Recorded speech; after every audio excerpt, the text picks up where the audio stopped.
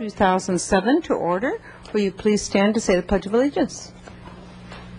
Pledge allegiance to the flag of the United States of America and to the republic for which it stands, one nation, under God, indivisible, with liberty and justice for all. Will you please call the roll? Council Agency Member Barnwell. Here. Falcone. Horton. Here. House. Here. Schneider. Here. Williams. Here. Mayor Chair Bloom. Here. Are there any changes to the agenda? There's one, Madam Mayor, Okay. on item 20, which is the closed session. There's a mistake on one of the addresses I just wanted to note, and that is where it refers to 125 Garden Street. That should say 125 State Street. Okay. You'll notice further down it says 125 State Street. They both should refer to 125 State Street. Okay. Okay, thank you. No other changes? Nope. Okay. Public comment. I have Juan Ayala. Let me... there.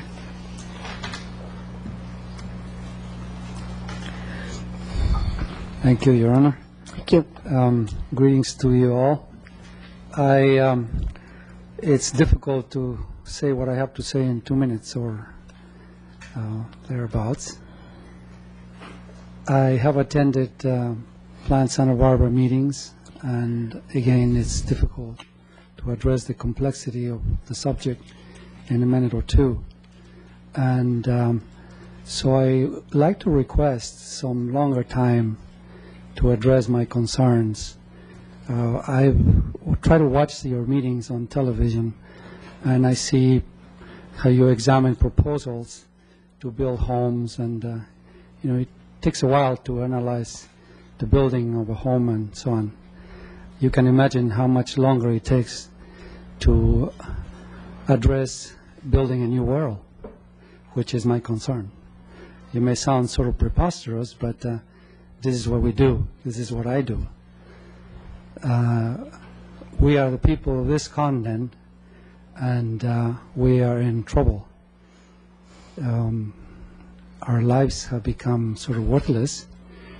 And for example, I'll ask you a question. In Santa Barbara Independent, a couple of issues ago, there was a letter criticizing the city for printing Planned Santa Barbara questions in Spanish and English. And the man who wrote a letter wanted it to be written only in English.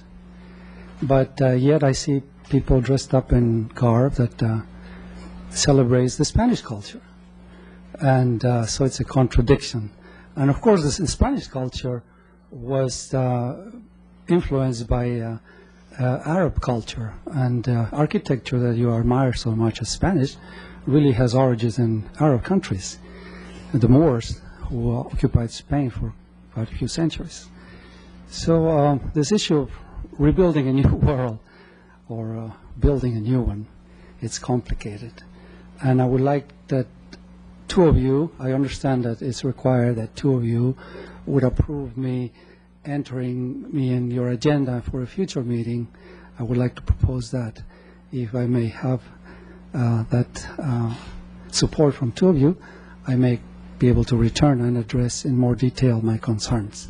Okay. In the meantime, I brought you some things. This is a video. It's called the High Performance Schools. Since building a new world would require knowledge and learning, I've looked into the type of schools that might be appropriate to develop this plan. And I'm going to give you, I brought one for each one of you. Thank you. I have also brought something that I wrote in 1970, more or less, upon meeting the Hopi people. And that's another story. But I'm going to leave, again, one for each one of you. That may give you some background on my thoughts. And I have brought some, That's okay. I have brought some newsletters that we helped the Hopi elders, when they were still alive, publish. And these are rare items. These are the actual words of the Hopi elders of the traditional village of Hautevilla, where it is considered the seat of authority for this continent prior to the continent becoming America.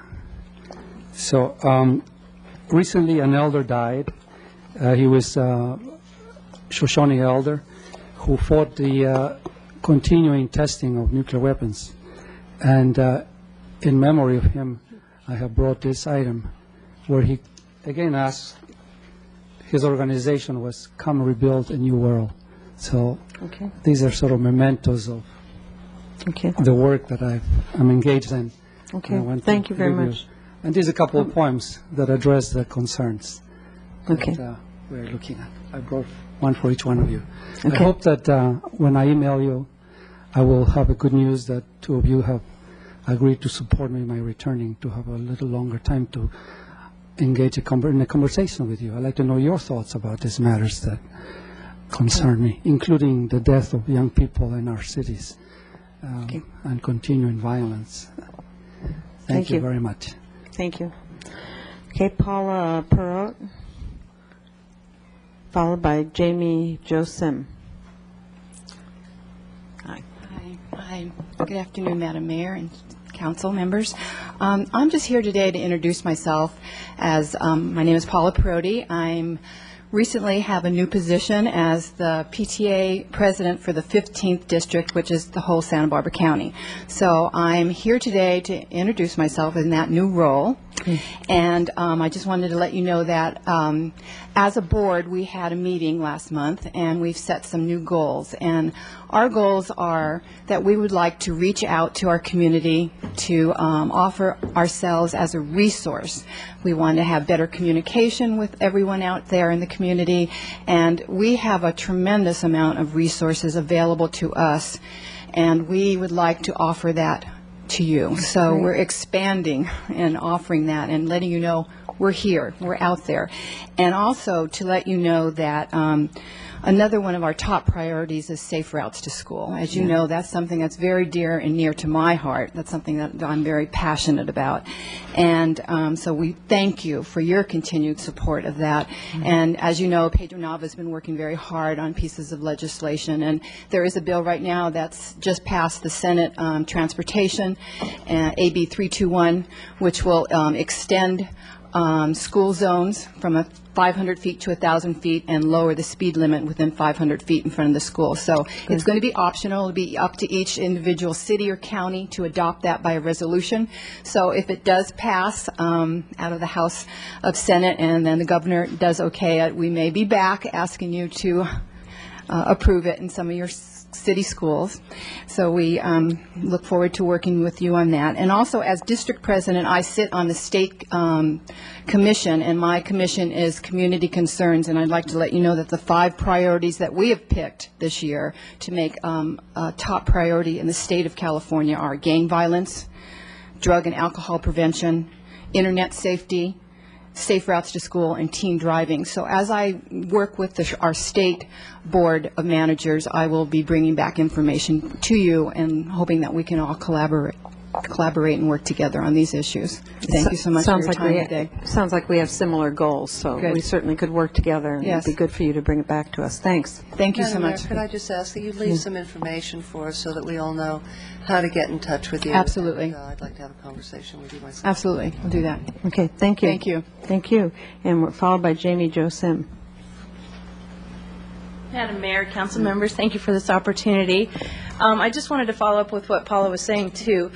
The Santa Barbara Area Council would like to also thank you for your support of our community and its children and the resolution that you're about to pass today, and also the Safe Routes program that is in that resolution as well. So thank you for that.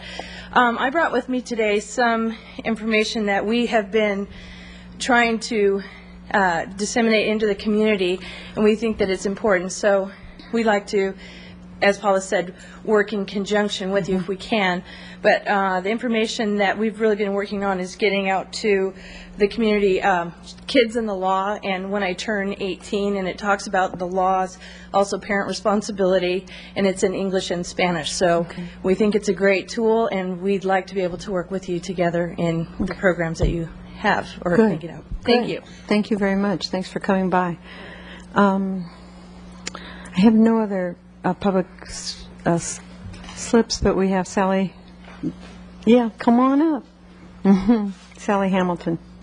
Hello, Madam Mayor and City Council members. I'm Sally Hamilton, and I'm here with the Santa Barbara Toba Sister City Organization.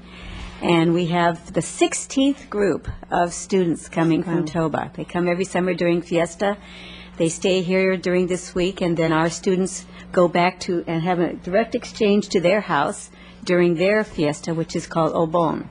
So it's a wonderful exchange program. And I want to thank Councilman Horton for keeping such close contact with us. We just had a party the other day, and he came, and thank you very much. So I'd like to introduce these students to you. Would you come up? First, we have the chaperones. This is Ginger Gelson from Santa Barbara. She's a teacher here in Santa Barbara. Oh, okay. Ginger Gelson is a teacher at Santa Barbara Junior High School, and her partner is Machiko Hamaguchi, who teaches elementary school. Now, the students are here. Come up here, maybe. And if you want to take a picture, you can while they're standing here. The parents can. Okay. This is Lucas Oswald with Tomimasu Nomura. Here's Tomimasu. We have Nicholas Vaughn and Kyosuke Shibata. Kyosuke. Olivia Gearson, and her student is Nozomi Terazawa. Hi. Here. And Kimi Van Winkle, and her student is Yukimi Murase. So thank you very much, and it's a privilege to bring them here and show them how our democracy works. Thank you. Thank you very much, and welcome. Welcome to all of you. And I know our students will have a good time in Toba, too, learning about how their democracy works. It's very good. That's right. They have about 30 people on their city council. Oh, my gosh, I don't think we need that. No, we're doing fine. Poor Steve, he would be getting emails from 30 people. Okay. Thank you very much, students. Have a good time at Fiesta. Thanks. Okay. We're on consent calendar now. Anybody want to, you have some things to read, Brenda. Why don't you go ahead and then we'll see if we want to take anything off. Item number 3, election authorization for Medicare-only coverage for eligible PERS miscellaneous members. Recommendation that council adopt by reading of title only a resolution of the council of the city of Santa Barbara requesting authorization to conduct a division of the retirement system for Medicare-only coverage among eligible members of the PERS miscellaneous retirement plan. And item number 11, introduction of ordinance for Federal Aviation Administration Agreement. Okay. Including recommendation B, that council introduce and subsequently adopt by reading of title only an ordinance of the council of the city of Santa Barbara approving a memorandum of agreement dated August 7, 2007 between the city of Santa Barbara and the U.S. Department of Transportation, Federal Aviation Administration for all navigation equipment at the Santa Barbara Municipal Airport. Okay, sorry, I interrupted there. Okay, without objection, we're going to waive further reading. Do we have anything that anybody wants to take off? Mr. House? Madam Mayor, number 7, please. Okay, number 7. Go ahead and read number 7, if you can. Item number 7, response to the report of the 2006-2007 Santa Barbara County Civil Grand Jury entitled Law, Justice, and Public Safety, Selected Community Challenges. Okay, Mr. House? Yes, Madam Mayor. As I read our response, and it goes a little bit along with what we were hearing a moment ago, I had noticed that the Safety Town, bike rodeos, safe routes to schools were not mentioned as things that we're doing, and it seems like that should be included in our response. So it was just something I caught last night as I was reading, and I thought maybe I should mention that and ask if we could add that to our response. Okay. We've been, we have safe routes to school and the bike rodeos in Safety Town. Under which finding, or where would you like to It would be add it? at the end, recommendation 5 on page 4. It would be under the response, and it would say, under where it says, we also have been very successful in obtaining grant funding for traffic-related needs citywide. It could also then list these items that we're doing with the school, working with the school children. Right, very good. And their parents. Okay. And that was it. That was my only addition to that. Okay, so we're going to amend item number 7 to add those words. And I think we can still vote on everything as amended. Insomnia has its benefits, huh, Grant? I don't know what gets into me sometimes. Thanks for catching that for That's us. actually a very good catch. I move the consent calendar, Madam Mayor. Okay, as amended? As amended. Okay. Okay, all those in favor, please say aye. Aye. Aye. Opposed? No, that was a very good catch. Thank you. Okay, we are on to item number 15. Well, it should be report from the Finance Committee first. Mr. Horton? Thank you, Madam Mayor. The Finance Committee met at 1 o'clock today. We reviewed the financial and investment reports, and we moved those on to a later date at Council. Okay, thank you. Item number 16? No, I'm sorry, 15. Yeah, item 15. Item number 15, proposed amendment to the Central City Redevelopment Project Plan to extend agency's power of eminent domain. Recommendation A, that the Redevelopment Agency Board adopt by reading of title only a resolution of the Redevelopment Agency of the City of Santa Barbara approving and adopting the report to the City Council on the proposed amendment to the redevelopment plan for the Central City Redevelopment Project to extend the Redevelopment Agency's power of eminent domain as authorized by California Redevelopment Law, Section 33333.4 A3, and submit the report, proposed amendment, and negative declaration addendum relating thereto to the City Council, and B, that Council introduce and subsequently adopt by reading of title only an ordinance of the Council of the City of Santa Barbara, amending ordinance numbers 3566, 3923, 4438, 4894, 5098, 5089, 5314, 5363, and 5388, and approving and adopting the proposed amendment to the redevelopment plan for the Central City Redevelopment Project. Thank you, Brenda. Okay, Mr. Gustafson. Thank you, Madam Mayor, members of the council. Just to reiterate, you're meeting jointly with the Redevelopment Agency today to consider the action of the agency adopting a resolution approving a report that's been provided to you about amending the redevelopment project area plan to extend eminent domain. And then as a council, after that's been submitted to you by the agency board, in that same action, you're considering introducing an ordinance and discussing it today, and then in a subsequent meeting, adopting that ordinance. I have a brief PowerPoint presentation for you about this activity. I wanted to just visit briefly the whole issue of eminent domain authority so people can clearly understand it and be comfortable with it. It is the power to condemn private property in exchange for just compensation that government entities have. Redevelopment in particular has the authority to exercise eminent domain for the purpose of promoting economic development or other activities that would eliminate blight in a project area. And I really wanted to stress that the restrictions on this power are stringent, and that it's, I think, considered by redevelopment agencies in the state, and I know particularly by this redevelopment agency, as an august power that isn't used lightly. And even if we wanted to use it lightly, there's a lot of restrictions in the law that would prevent us from doing so. We first, before we would ever do this as a last resort, must have engaged in at least an offer of fair market value determined by appraisals and negotiated in good faith with the property owner. There are lots of relocation benefits, business goodwill loss benefits, and relocation benefits and allowances eligible to anybody whose property is taken or business is disrupted by eminent domain. And there's a whole process of public hearings and then remedies in court for the property owner. In my experience over time, the few times that any of the agencies I've been involved with have exercised eminent domain, the expectation of that agency from the beginning is that, and this is a secret you shouldn't let out, but that, you know, quite often the fair market value is the beginning point for negotiations for properties. So I just want to stress that it's seldom used and it's carefully used, and there's many, many legal protections for folks whose property may be subject to that eminent domain. I wanted to also point out again the boundaries of the redevelopment project area within which we could use eminent domain for regular redevelopment activities, and outside of which, but within the jurisdiction of the city, we could use eminent domain for affordable housing projects. But just for the public's benefit, again, the project area includes the downtown and the waterfront, bounded on the north by Victoria Street. On the east, the boundary line comes down Santa Barbara Street to the freeway, goes down the freeway to Milpas, runs south to the waterfront from Milpas, then goes back along Cabrillo Boulevard, swings out, includes the wharf and the harbor area and the breakwater, and then comes back up to Castillo Street, runs up to the freeway, and then runs along the edge of the freeway back up to Victoria. So that defines the boundary where we would have the power to use eminent domain for regular redevelopment activities.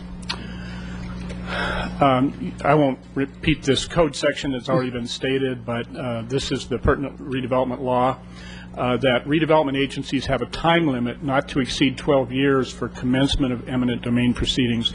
This is a recognition by the legislature that this is a very significant power and that there should be reasonable controls on it, and it should be revisited on a regular basis. You can only extend that 12-year period by an amendment of the redevelopment plan. In this case, it's our Central City Redevelopment Project Area Plan. After the agency finds, based on substantial evidence, two things: that significant blight remains within the project area, and this blight cannot be eliminated without the tool of eminent domain. And in extending the eminent domain authority through adopting an ordinance, neither the legislative body nor the agency is required to undertake the full project area plan amendment process. The full project area plan amendment process is as complicated and long as starting an entire new project area. This is really a much more simplified process that I've described to you earlier, that a report is provided, the report is adopted and forwarded to the council, and then the council adopts an ordinance. I wanted to give you a little history about the redevelopment project area and our eminent domain authority because they're inextricably entwined in terms of the dates that we're dealing with. The redevelopment, Central City Redevelopment Plan was adopted in 1972. It was activated in 1977, but the clock started for all of our legal purposes in 1972. In 1986, the legislature enacted these 12-year limits for eminent domain authority, so we amended our plans and started a 12-year clock at that point.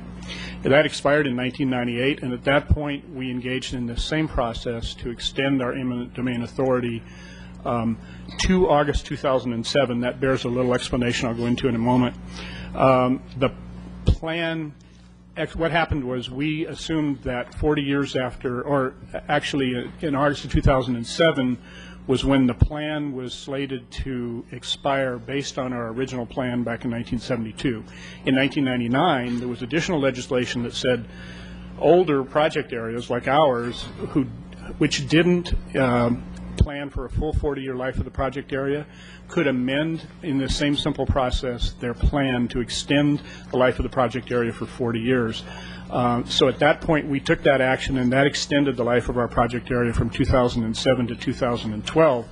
What we did, however, as you can see previously, in 1998, rather than extend the eminent domain authority to what would have been 12 years later, we extended it to the point that everyone here thought the redevelopment project area would be expired in 2007.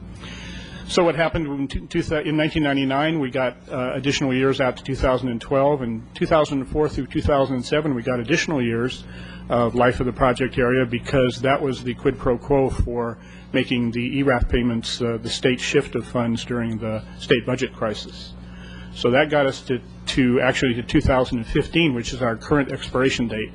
So what we're proposing with this authority is, and the language is specific in the ordinance and all the documents you got, that the authority would extend either to 2019, which is 12 years from now, or to plan expiration, whichever comes sooner. So this is a process that the agency will not have to undertake again during the life of the project area, unless, of course, there are additional extensions that lead us beyond 2019.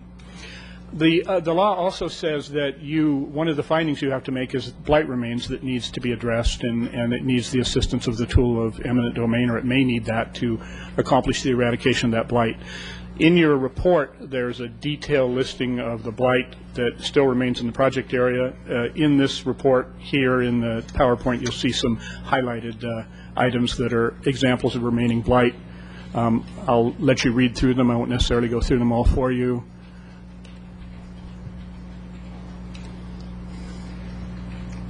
Those are ones that have to do with infrastructure, having to do with recreational and cultural opportunities.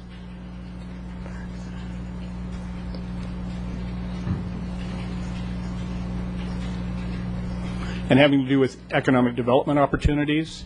That bullet in particular addresses the concept of the transit village that's being contemplated at Carrillo and Chapala. And then in the area of housing, highlighting inadequate housing for our workforce, for our critical public safety workers, inadequate supportive housing for the mentally ill and the chronically homeless. It's all about the 10-year plan to end chronic homelessness that we've engaged in. So back again to the, in wrapping up to the recommendations, we recommend that you adopt a resolution approving the report that was provided to you that makes those findings, that you make the findings pursuant to the state law, and that you submit the report and the proposed amendment and declaration to the council.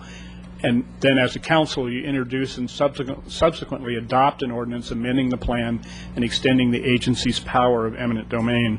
And before you go to discussion, the only other thing I wanted to point out to you was, and Member Falcone, I'm sure is better versed than I am in this, but we did discuss in the agenda report to you that there's a proposed constitutional amendment, ACA 8, which has been sponsored by a lot of public agencies, including the League and including the California Redevelopment Association, that is proposing that residential condemnation eminent domain would no longer be permitted. Redevelopment agencies couldn't do that any longer. In part, that's a response to a much more stringent propositions that have been suggested. If you remember Prop 90 on the previous ballot, we may be revisiting something like Prop 90, and this ACA 8 is an attempt for public agencies to kind of self-police, and the outcome of that would be that residential condemnation would no longer be approved. And I think Ia can probably update us a bit more than I, but I understand that the coalition behind that might be experiencing a bumpy road or two, and so we can't really tell you what the outcome would be. If it passed, it would mean that today you would be extending your eminent domain authority for both commercial, residential, industrial, all of those properties, but you might be precluded from exercising it for residential property in the future. Okay, Ms. Falcone. Thank you, Mr. Gustafson, Madam Mayor. Having just come from the Board of Directors meeting at the League of California Cities, the update on ACA 8, which is being carried in the Assembly by Assemblymember Hector De La Torre, and very successfully, I might add. His counterpart on the Republican side is Mike Villanis, and he has been working diligently to keep a coalition of Republicans together as well in the Assembly. It is a broadly worked on coalition, not just of legislators, but also of the League of California Cities, the League of Conservation Voters, the Sierra Club, the Redevelopment Agency, and a tremendous number of other folks that are involved in this coalition are working diligently. There was a compromise or an alternative broached by some of the Assembly Republicans, but that didn't get enough votes, and it has died on the floor, so we don't have to worry about that. We look forward to really maintaining the good relationship and keeping this coalition together in order to pass it, probably not by the next couple of weeks, but we're looking forward to August and possibly September to see the next major movement on this. What Mr. Gustafson referred to in terms of another measure that might look a lot like Proposition 90 is forwarded by some special interests. It's called the California Property Owners and Farmland Protection Act. While our ACA 8 would primarily restrict redevelopment agencies from exercising eminent domain on residential properties, so we never will hear again about, grandma losing to the railroad kind of a scenario.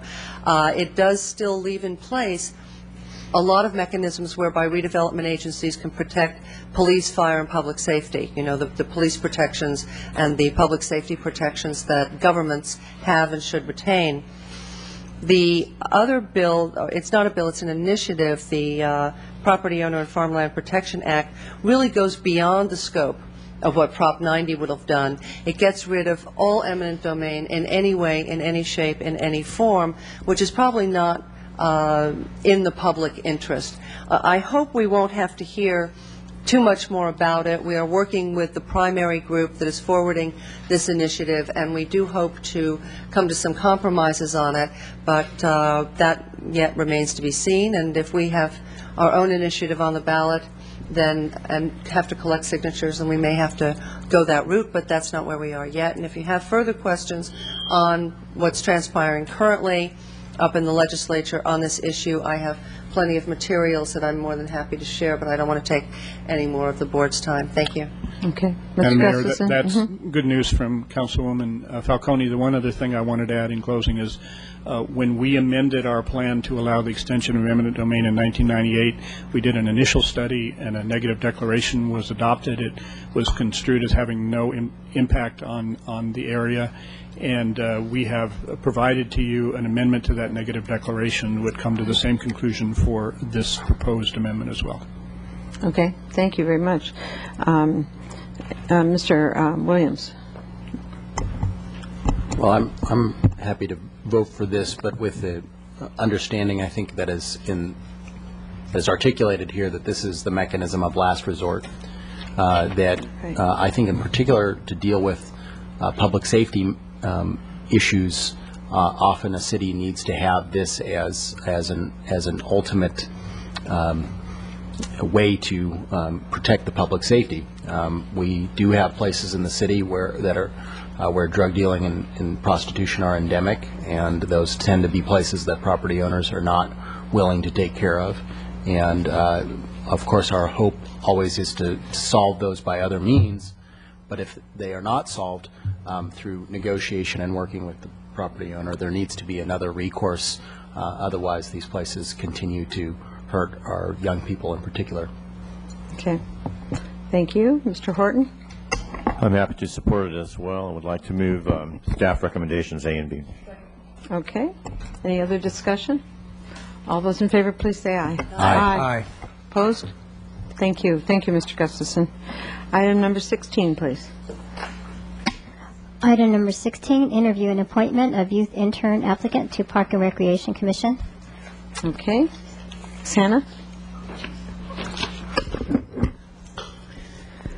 Mayor Bloom and council members, it's my pleasure today to bring forward Christina Gonzalez as an applicant to be an intern on the Park and Recreation Commission. Christina has served on the Youth Council for 2 years, is currently the vice chair. She has also served for a number of years on the ADAP Youth Coalition. So she's been very active in the community.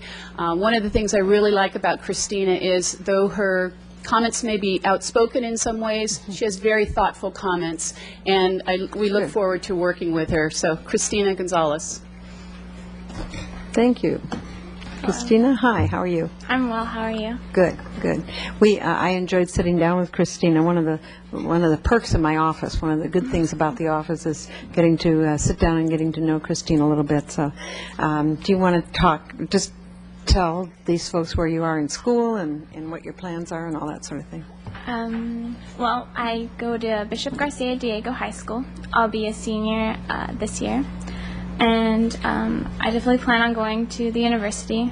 I'm looking at maybe a political science, international relations major, maybe pre-law, not quite sure yet. And my heart's desire is to speak for the youth of Santa Barbara as well as advocate for them. Okay. And you didn't mention it, but she emphasized her love of the city, so that's a very nice thing. She really loves the city, and it's very nice to see that from our young people. Mr. House. Well, Madam Mayor, I just want to comment. First of all, having gotten to know your mother and father, Abel and Leona, it's been years ago over on the east side with the Merchants Association, and kind of getting to know you too a little bit as time has gone on. It's really wonderful to see what a leader you are becoming, and listening to you speak. And I think outspoken is said in the best of intentions, because this is somebody who is really articulate and who really can speak in a well-informed way, and is very, very open and just very compelling. So I'm going to just jump right in, and I move the staff recommendation for Christina Gonzalez to be a youth intern in Park and Recreation Commission. Second. Everybody wanted to second it. That was good. Ms. Schneider. Well, I was just going to echo that being outspoken is good, and it's a good thing, and do feel free to contact us when issues come up, and I know you're officially interning with the Parks and Rec Commission, but certainly we want to hear what you have to say as well. Thank you. It's greatly appreciated. Right. Mr. Williams, did you? And Ms. Falcone? I think we've gotten a chance to work with each other over 3 years. Christina has been on the Youth Council and been very active, and she really has a heart for public service. She has a heart for the East Side and her community, a heart for God, and a heart for the city, and she's a great choice. Okay, good. Good. Ms. Falcone? Well, I want to congratulate you, Christina, on speaking up and speaking out, and for the really gracious and lovely way that you do it. Speaking out and being heard doesn't have to be caustic and brash, and you bring grace and elegance, and I encourage you to keep that up. Thank you. Thank you. Shall we vote? Oops, Mr. Burnwell. I just wanted to say that in my experience, these highly qualified youth like this are the people who end up sitting in these chairs later on down the line. There you go. And so I welcome you to that fraternity of people who are willing to spend time for their town because they love it. And we all greatly admire that.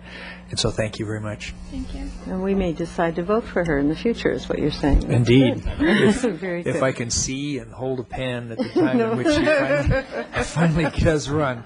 We hope so. Okay. All those in favor of the motion, please say aye. Aye. Opposed? Thanks for coming by, Christina. Very good. Those are the fun things to do, aren't they? Okay, item number 17, please. Item number 17, National League of Cities Council on Youth Education and Families Platform, including recommendation B, that council adopt by reading of title only a resolution of the Council of the City of Santa Barbara in support of the city platform of the National League of Cities Council on Youth Education and Families for strengthening families and improving outcomes for children and youth. Okay, we should note that the Youth Council is very well represented here today in the audience. But Ms. Hanna? Mayor Bloom and council members, I'm Sarah Hanna, the Recreation Programs Manager. It's my pleasure to be here today to talk about the National League of Cities City Platform for Strengthening Families and Improving Outcomes for Children and Youth, the Youth Platform. I wanted to begin with a little bit of discussion on the National League of Cities. They are one of the oldest and largest national organizations representing municipal governments. They serve as an advocate and a resource for over 18,000 cities nationwide.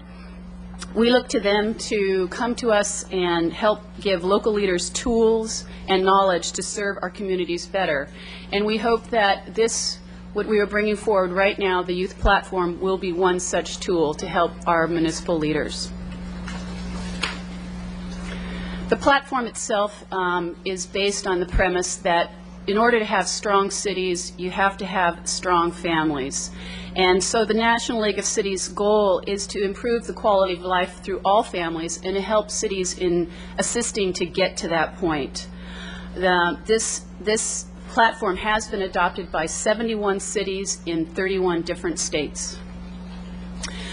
Over the last couple of months, the Committee on Youth and Children has been looking at the platform and seeing how the city can serve its constituents better by adopting the platform. It continues to demonstrate the city's commitment to youth, and so therefore the Committee on Youth and Children has brought it forward for City Council approval and adoption today. The platform is broken into two different parts. The first part is the infrastructure. This is the mechanism or the process of change. It's the way that the public can be involved in the work with elected officials and municipal staff. So there are a couple of different components of the infrastructure, and many of them we do a really good job of at this time. The first one being including all types and members of the public in advising youth, in advising public officials, and in different advisory capacities. We do this with the Youth Council, through Plan Santa Barbara, through our numerous boards and commissions, and through the numerous advisory committees today. Santa Barbara citizens are very involved in our local government, and as you know, are very outspoken. So the platform will further bring the residents together with leaders to bring their voices forward. As you know, we also have a very strong collaboration between the city and the Santa Barbara School District. We have regular meetings with them. We have a very strong joint use agreement, and we have regular interaction between the board members and city council members. This is another very essential part of the infrastructure for bringing public good forward for action. Also, we support Youth Voice. We have Youth Council. As we've seen, we've also just nominated another person to put as an intern on a board, and we have at this time 2 Youth Council members appointed to the Plan Santa Barbara Advisory Committee. So on many different levels, we are listening to Youth Voice and asking them to come forward with their opinions. Finally, in order to make sure that this is a strong platform, we need to measure our progress over time. And as you know, the City of Santa Barbara, it is a very strong, direction from the city administrator to have performance measures in place and to look at different ways that we can serve the public and to measure those and seeing that we're meeting our goals and our measurements. There are different ways to have benchmarks and a scorecard and to track our outcomes. But overall, we need to watch what we're doing and see that we are making progress over time. The second part of the platform has to do with the different program areas that community leaders can bring forward. There are opportunities of programming to act in the behalf of children and of youth and families. And I'm not going to go into each one of these program areas, but you can see that they kind of are both go over time in a child's development, but also many aspects of their life, whether family life, at schools, or in the community. These different key steps connect youth, and if they are connected in many of these ways, then it will increase their odds of thriving in our community, being solid citizens in our community, contributing in a positive way, and therefore the whole community can be healthier. In order to design our Santa Barbara platform off of the National League of Cities template, we contacted all of the departments, and from 8 different departments, input was received in both the Part A or Part 1 and the Part 2 structure. We also received information from the city administration, city council, and the Santa Barbara School District, because as you know, it goes citywide and across very many different aspects of our community. To begin with, we have over 100 different city services that were identified, and that's quite extensive, and it feels really good to already have so many commitments in place. But then we also have about 40 different recommended actions that departments put forward, that places where we need to go to better expand our services. Many of them are taking place right now. I wanted to go first, though, to some of the services that are taking place right now. We have a very strong Youth Council and Plan Santa Barbara. We have a very strong joint use agreement with the school district. And then as you see going through all of these other areas, different departments are putting forward different efforts to support youth and families within our community, each one individually strengthening them and as a whole bringing the city up to a higher level. Some of the areas that played across kind of it played out a couple of times throughout the platform. These are some of the more broad issues. And we have taken steps to achieve many of these, is the expansion of after-school and summer recreation programs, the appointment of new youth interns, strengthening and continuing to build our collaboration with the school district, improving child care opportunities. We've been working with the County Office of Early Education and Child Care, implementing bilingual recreation programs. We're looking to right now hire some bilingual instructors so we can support that idea. And the library continues to look at different ways to extend their literacy materials out to the public. So these are some of the more general, broad-reaching action items that I drew out of the platform itself for where we can go in the future. The Council Committee on Youth and Children asked that the Youth Council be able to review this document prior to coming to City Council, and I did take it to the July 6th meeting, and they were very interested. It was a new idea from them, so there was a couple of different steps, as I'm explaining it to you today, that they were interested in. They wanted to know how it would be implemented. They didn't want it to be a static document. They wanted it to be a living, breathing document, and for us to continue to take steps to knock things from the unmet need area to something in the action items. So they looked at it in that way, and they also were very interested in participating in future updates. And as we do want it to be a living document, we do want other members of the community to have opportunity to add to the list, to come to the Council Committee on Youth and Children and talk about it, and we will be doing periodic updates. So the Youth Council did recommend to approve the document, and we wanted you to know that once it was adopted, that we were going to go to the National League of Cities and have it included in the national program, and that we do plan to intend to periodically update. It would be more like the legislative platform that you look at every year, ways that we can use it, departments challenged to take things off the unmet needs side or add things that for future progress. So we do look to keep moving it forward and to come back to you annually with updates and be able to benchmark our progress on this document. Nancy Rapp was not able to be here today. She became ill this morning, and she really wanted to be here because we do find it to be a big step for the city and a very important document for the city. But I do have my step department head, Paul Casey, here with us today. Paul Casey has been very supportive of the youth platform and wanted to say a few words. Not sure I'm old enough to be a step department head, Mr. Casey.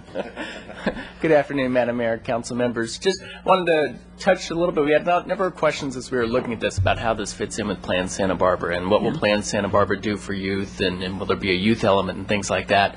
And as looking at this document and as we examined and prepared it and came up with it, we're 4 years ahead of the game by adopting this document today. You know, a general process that might come out is that the Plan Santa Barbara would have said we need to have a focus on youth. Go develop a program that lays out your visions, your goals, your implementation steps, and some, benchmarks to shoot and aim for. Go and bring that back to council for further adoption. That's what this document already does. And so I think this is a wonderful way to have jump-started the council's focus and interest on youth ahead of Plan Santa Barbara. And as Ms. Hannah said, it's a living, breathing, and evolving document as well. And so as new issues come up, we want to amend it and make it be reflective of current situations. We can do that as well. But this is a really good, comprehensive document for kind of moving us forward quickly in that regards. That's good. That's good. Okay, anybody on the council want to? Yes, Mr. Barnwell. I noticed we have our librarian here, Ms. Irene. I wonder if she would like to tell us a little bit about what the library is doing in conjunction with this, because I noticed several components of this plan include library activities. Right. Right. And I've got several people from the public, too. I just wanted to know if you had any questions or, okay. Hi. Good afternoon, Madam Mayor, members of the council. Irene Macias, Library Director. I've actually brought with me Janice Rorick. She's our Senior Librarian for Youth Services and especially Outreach. She is very, very active in the community, belongs to a number of organizations that support youth activities, and is always coming to me with another program that she would like to participate in. So I'll have her give you a little bit of an update on what we've been doing. Okay, sure. Ms. Borg? Any particular thing you'd like to talk about, Mr. Barnwell? Well,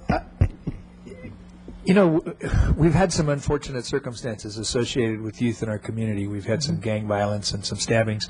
And I know that the library has been active in their poetry program, for example, which I participated a couple of times. And I don't know if the general public knows all of the activities that the library does in terms of outreach, and I know that you've got the books on tape, and you've got a whole bunch of things. So I just thought maybe now would be the time when you could just talk briefly about what the library is doing focused on kids and youth. Sure. Maybe the easiest way to do this would be to start at the earliest age, because that's kind of where a lot of our focus has been in the past, and we've done we have outreach to 30 bilingual classes, storytime classes at different preschools in the area, and those actually come from Isla Vista to Carpinteria. So we do a lot of outreach at that preschool level, both in English and bilingually in Spanish. We also do we have a Reach Out and Read program at 2 local clinics, neighborhood clinics. And that's a doctor-based program where the doctor gives the child a book and asks the parents to read to the child. So it's really a literacy enhancement program. We also have volunteers, who will be reading in the waiting rooms. And we also go into the schools, 8 schools this year. We've expanded one more. We used to be 7. Every second and third grader in 8 schools in the area will be given a book 3 times a year. And at the same time, we do a lot of literacy activities with them. We get the parents involved. We invite the parents to come. We're also doing some outreach to the older level by what you were talking about. The poetry contest is a big thing every year. We get involved. I think we had 800 entries one year, which was a lot, which was almost more than we could deal with. But it gets the schools really involved. We visit the schools. The other thing we do is we have teen depositories in a lot of locations where students cannot arrive. So both the teen centers in Isla Vista and Santa Barbara have teen depositories that the books get rotated on. We also do some programming with, we were just over at the teen center the other day to kind of pub our summer movies and some things that we do. We also do a lot of outreach in the schools themselves. This year, for example, for the summer reading program, we worked with both the Fun in the Sun United Way program, and we also worked with the Parks and Rec program to actually move the bookmobile to the sites where those programs were happening for the summer. So we do a lot of that kind of thing also. And just within the library itself, I think we have probably about 600 students signed up for the summer reading program this year. I think Goleta has over 1,000 now, and it averages about 4,000 or so every year that we have involved in the summer reading, which means we make at least 6 contacts with those children during the summer. They come in and they actually tell us about the books they're reading. We actually have a component that most places don't do anymore. So we get a lot of really interaction with the families and the children. We've partnered with the adult library and with California State Library to do several programs. We have an ELLI program, which is English Language Learners Initiative. It was a governor's initiative that has continued to be funded. And we have several programs. We had book clubs in the junior high level. We had book clubs at the teen parent programs for a couple years. Right now we're actually working with Cesar Chavez School, doing a literacy component with them during the school year. And we also have the new ELF program, which we just started, which means on Saturdays, we actually have 6 sessions, and the parents come with the children and have a story time, and then the parents go with one of the people to actually have discussion about how you can be a better parent in terms of literacy, what you can do to encourage literacy in your children, lots of pieces of that component, and then they come back at the end for a story time with their children again. And in the middle, the children are with our staff having a fun craft or doing something else. So it's just, and we coalition with a lot of places. I'm on the Educators Roundtable, which is 31 museums and agencies in the area, and we work together to promote the Passport program, which gives every student from K through 6th grade entry to all those museums for a parent and a child. And the parent component of that's really important for us. We've gotten so many, they come in and say thanks that you've included the parent, because even if the child gets a free, which happens a lot, you can't get them there without the parent. So we do that. We also the same thing that also, if you see in the Sunday paper, we help put together those Sunday once a month big sheets that are the unplugged page. So there's a lot of things going on that we do. So if there's any other questions? Well, that's exactly the list. You couldn't have done better. I know all of my fellow council members are constantly asked by people, what does the city do for the youth of the community, and how are we attempting to try to prevent gang violence? And we do so many things, but I know that the library is actively involved in it, and I don't feel as though you've had as much credit as you deserve, particularly in the programs that involve not just the children, but their parents as well, because we've all come to realize that getting the parents involved actively in the raising of the kids is as important as any youth program that the kid might go to alone. And I know my own youth, my sense of the adult world came through reading books out of the library. And so I just want to say how much I appreciate what you guys do. I think you do a lot. You don't get recognition for it as much as I think you deserve, and that's why I asked you to go ahead and give the list. Thanks. Thank you. Ms. Alconi? Well, mine was just a comment. I can wait until after people speak if you like. Thank you. You have a question, Mr. Horton? First of all, I thought I saw Chief Sanchez out there. I don't know if he's still here, Probably but in the back. Maybe he could comment a little bit. But Sarah, you've initiated a lot of programs this summer, this very summer, and I think there's hundreds of kids involved. And could you just touch on what you're doing? Yeah. Yes, Mayor Bloom and Councilmember Horton. thanks to the City Council giving us some additional funds, we were able to expand city programming in some of the most needed neighborhoods of the city. At Franklin, Harding, and McKinley Elementary Schools, we extended the half-day free summer drop-in program to a full day. They also receive a free lunch from the CAC. Those kids are being taken all over town on excursions, down to the beach, down to the swimming pool, having movie nights and movie days, and just activities at their safe school site right there in their neighborhood that they can just drop in and be safe and hang with their friends. That was very important. We also added the Ortega Welcome House when the Fun in the Sun program moved to Franklin. We decided to open up the Ortega Welcome House because it was so close to so many of the Housing Authority facilities and homes that there were unmet needs for those children in those areas. So Ortega Welcome House is also open. What a perfect site at Ortega Park. They have a field, they have a swimming pool, and they have a safe environment right there. And we have about 380 children participating in those programs.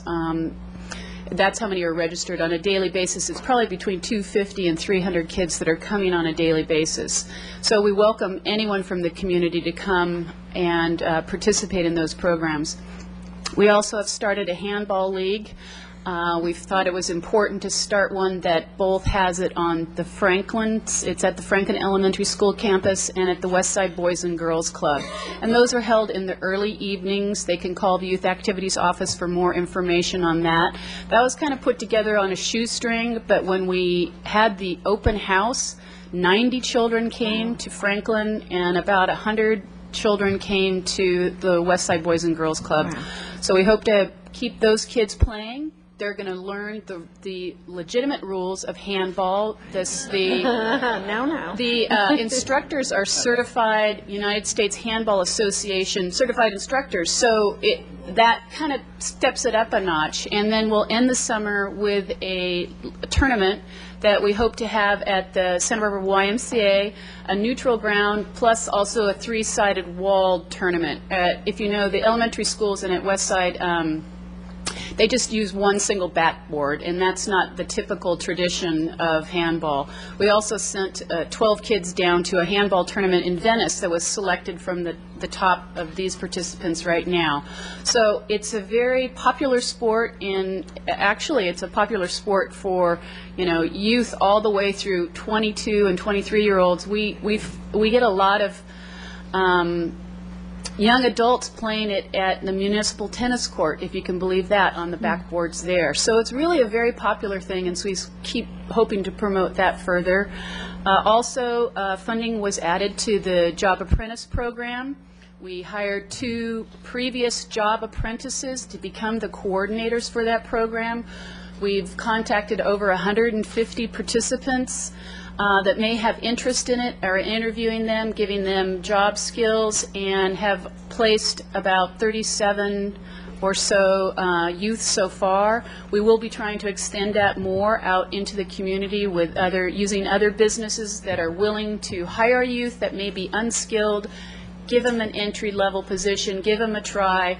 It's always amazing to me how, like as you said before, they are so articulate and so smart and so willing and willing to learn that we all probably started as some entry-level position, and it's really an opportunity of a lifetime. So marrying those opportunities with the job apprentice skills that they will learn once a week, we're very thankful to have that program kicked off and going on.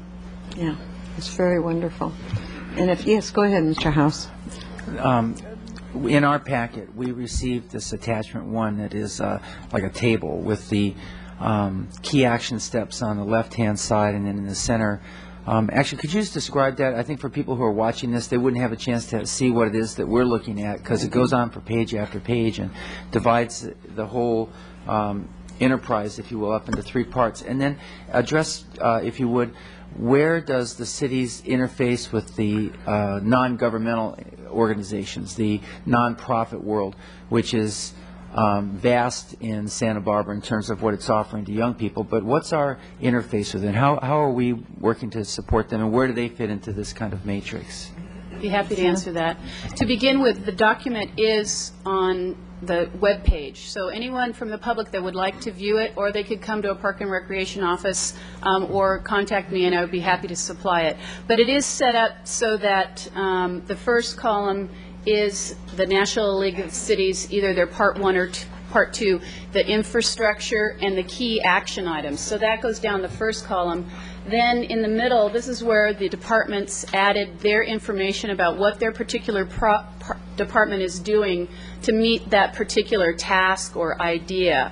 So that, as you can see, that's where it's filled in the most, is down the center, where we have met in many, many ways a key component or a key essential function that makes us a thriving, viable, family and youth-friendly city. Then in the final column is where the unmet needs or specific actions that departments may think of that they're planning to do, or they know they should be moving towards that area, or we see some type of a gap. That's one of the best things about the platform, is that it helps illustrate where we may have gaps in service, and that we can direct either our resources that we currently have or future resources to meet those gaps. And to link that with the nonprofits and the other outside agencies, sometimes it's the outside agencies that just need a little assistance from the city to meet some of those gaps. In Parks and Recreation, we do have a lot of partnerships with nonprofits and through co-sponsorships and agreements, and so we very strategically try to marry the city resources of having facilities and participants with a nonprofit's resources of a interesting and fun program to bring into one of our facilities. So it's a kind of a win-win. It expands the services that we have, and it doesn't cost either of us anything. So we do look to that. We are very interested in expanding those services to the junior high after-school program through partners. We hear from many different nonprofits that, gosh, we just wish we could get into the schools, and now we have seen a night and day change with the school district officials about wanting to keep kids on campus, and that this might be a really important way to do it and an interesting way to enrich kids' lives but keep them safe and right in their neighborhood school site. Well, just one thing, I'll slip a comment in here. It seems like there's perhaps then two columns that could be added to this, and the one would be available to nonprofits to fill in what they're doing in each of these areas, and the other column next to that might be where they see gaps and necessary opportunities. So it would be really pretty cool to enrich this by including and broadening out to the larger community as well. Anyway, thank you, Madam Mayor. Okay, thank you very much. We have several members of the public who would like to speak. Chris McDermott will be followed by Laura Inks. Thanks. Chris, you've been out in the sun this summer. Yeah. Hello, Madam Mayor and fellow members of the council. First of all, I'd like to say I hope you're all having a wonderful summer, as I am.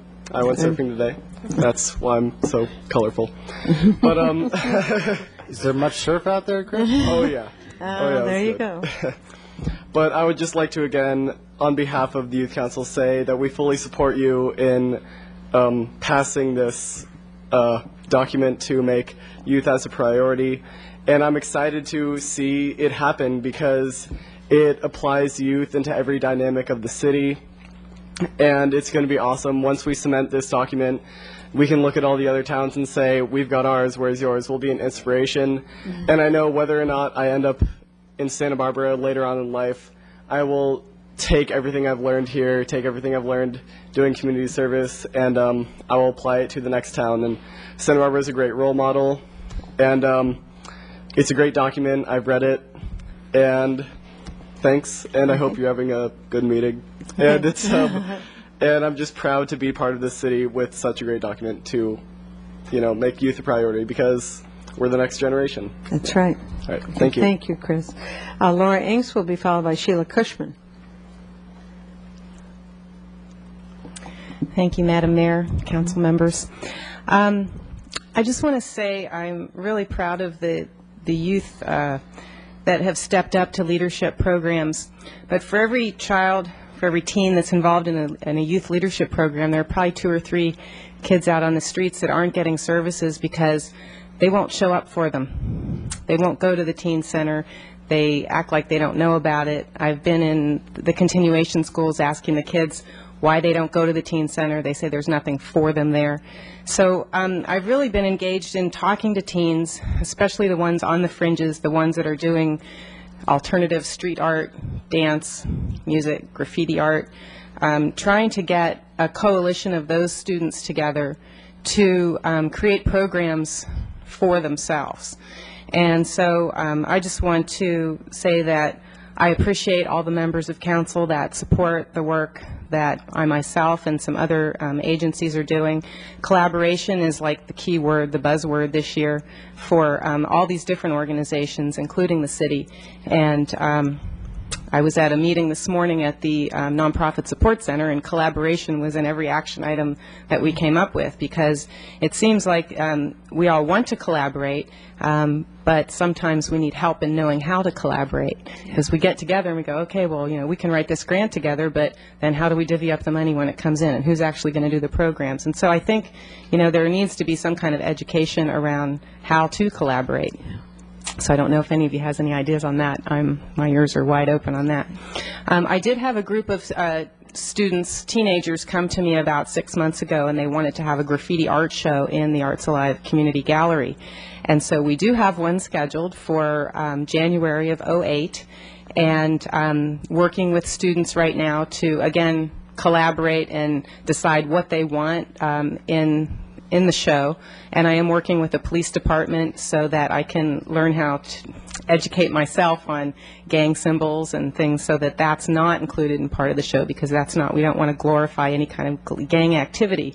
But we do want to recognize these teens as artists, and that graffiti is not just vandalism or tagging, but there is an actual art style. And, to put my art educator hat on for a moment, it comes out of Germany after the war, and, people wanting to say what they feel about their society. And so I think we have a growing number of teens here that want to say something, that have a lot to say, and sometimes they feel like they don't have any place to say it. So I'm trying to hold the space for that. I'd love to see a graffiti wall, an art wall in Santa Barbara. The kids want to have it down by the skate park. I don't know if it'll ever happen, but I'm just putting that bug in your ear right now, because that's what I'm hearing from the teens at, kind of the grassroots level. So just so you know, I'm also working with county probation and the gal from Affirm and the Renaissance Project. So these are all gang resistance programs. I'm learning a lot. I'm an art educator. I know how to put art tools in kids' hands and give them an opportunity to express themselves. But I'm learning that there's a lot I need to learn about the whole gang resistance program, and I'm willing to do so in a collaborative effort. So thank you all for your support, and I just love being a part of the city. Thanks for stepping forward for the kids. You're doing a great job. Sheila Cushman will be followed by Michael Marzola.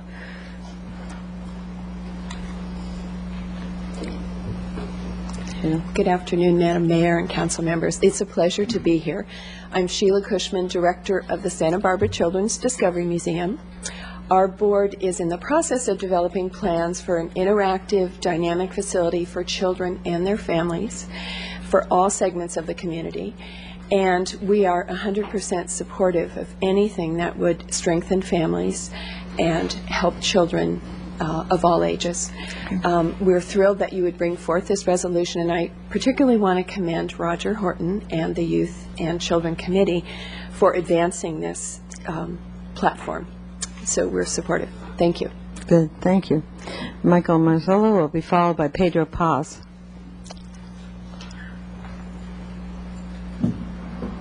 Hey, Michael. Madam Mayor, members of the City Council, I also wanted to speak in favor of this motion in favor of youth.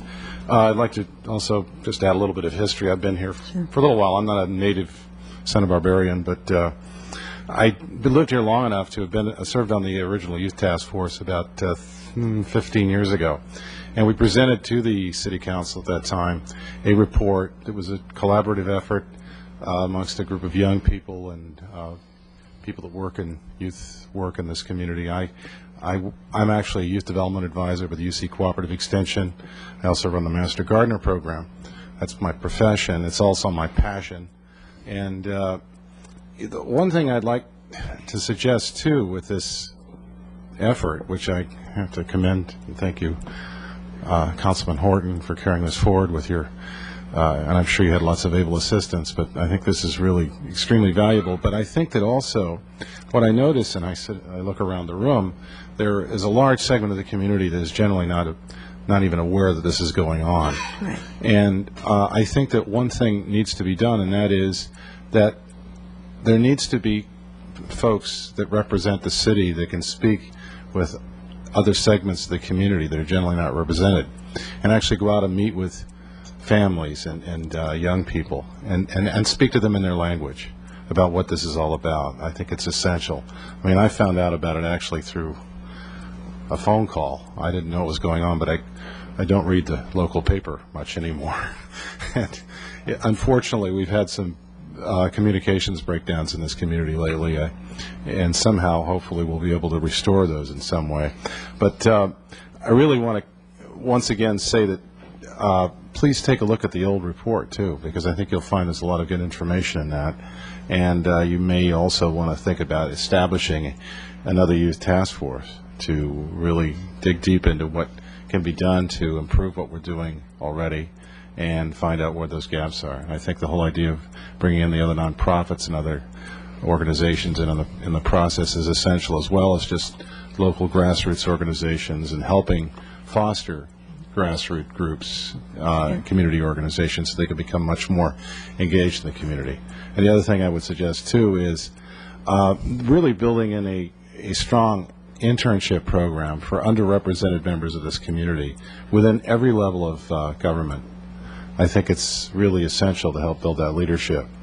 I mean, I look around the room, too, and there's a lot of us in my age group that are in leadership positions. Most of them, I think, are not all male anymore. Used to be, it was all male, and mostly Anglo. And I think we need to continue struggling to make sure that we have an organization that is truly a democratic representation of this community. Thank you very much for the time. Thank you. Pedro Paz will be followed by Babatunde Filiemi. Good afternoon, Madam Mayor, members of the council. My name is Pedro Paz. I work for First Life Santa Barbara County as a program and evaluation manager.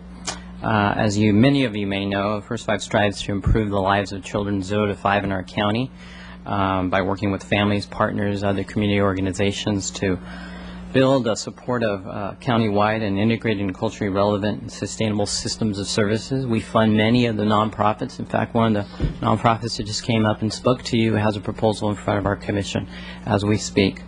I'm also currently aware that many of you are involved in many of the activities that we support, such as the Downtown Child Care Group. Also the meetings that you've been involved in and with the bankers and supportive financing child care options in our community. Also make you aware that both your City Department of Parks and Recreation and the Planning Department have been really strong supporters of many of the activities that First Life Santa Barbara County is involved with. We are also honored very highly to have Councilmember Horton as part of our commission.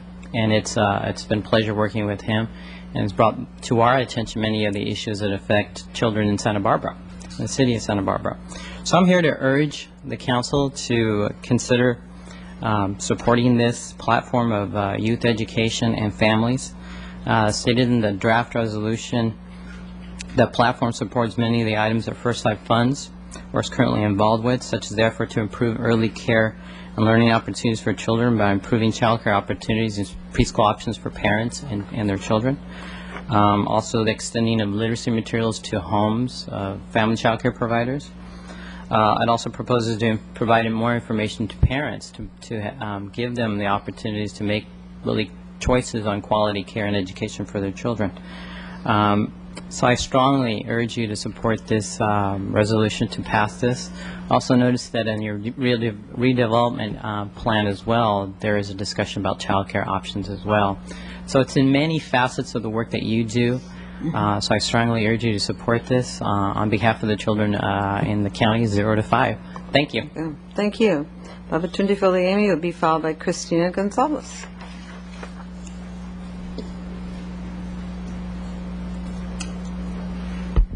Madam Mayor, members of the council, it's a very happy day for me today to come here in support of this resolution in favor of our young people. I don't need to lecture you on it because I know many of you work very hard to make it happen. I'm impressed with the depth of it. It gives us possibilities as a community to address a lot of different problems that are here. And this is the first step for the city to take a position.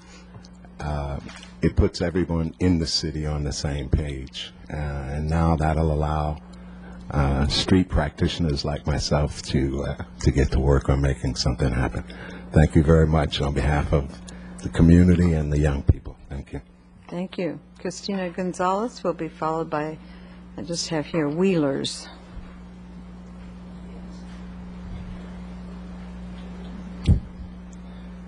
Good afternoon, Madam Mayor and council members.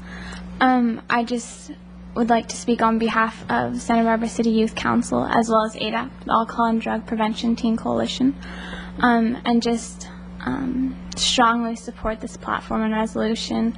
I just want to thank you for all the work that you've done and the support that you've given us on the Teen Center. There has been so many kids who have worked on the Teen Center from every socioeconomic background you can think of, 20 years in the making. And so I would just like to thank you and encourage you to support this platform and to encourage you to make it a reminder to keep youth, kind of in your mind when you're making decisions for the city, because we are going to be living here in the future, and we are the future generation who will be living in the city, and the laws that you make and the decisions that you do put forth. So I would just like to thank you for everything that you've done and encourage you to pass this resolution, and thank you again. Thank you. Wheelers? Ms. Wheeler. Followed by Bill Batty will be the last speaker. Madam Mayor, members of City Council, I'm speaking actually on behalf of another Wheeler who's sitting in back, Christian Wheeler, who just did not want to come up and speak in front of the council today. But we came because he has a kind of dynamic sports idea and was very affected. Obviously, he's in Santa Barbara High School by the stabbings and the gang violence that's occurring, and actually knew one of the boys that did die. And he has an idea of kind of weaving the community with the police and sports teams and the gangs together, and really didn't know who to go to, and so came here to try and get some suggestions of who he might talk to in terms of perhaps implementing, or at least talking about implementing, the idea that he has. It's on a high school level, and so anyone that you could, I thought maybe this lady or you. You've got two choices here, but you could do both. But Sarah Hanna right there is helping us out, doing some good work for the police for the Parks and Recreation, and then our youth council is really dynamic. But they work with Susan Young with the of the Parks and Recreation Department. She's hiding it in the back right there behind Christina. Okay. But both are dynamic, working with kids and their ideas, and we love kids with ideas and opinions, so that's good. It's a dynamic idea. Good. Okay, thank you. Bill Batty will be the last speaker.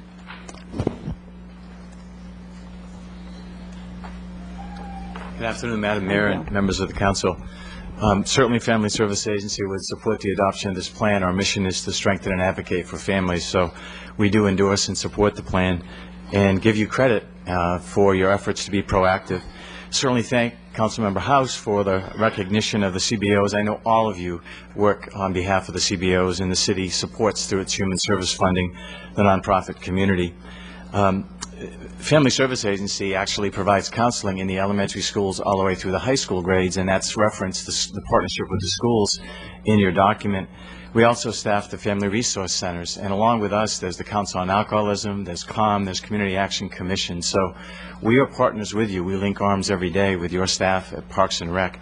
And I just encourage continued dialogue proactively. I'd just like to suggest at least two opportunities that are immediate based on the discussion this afternoon.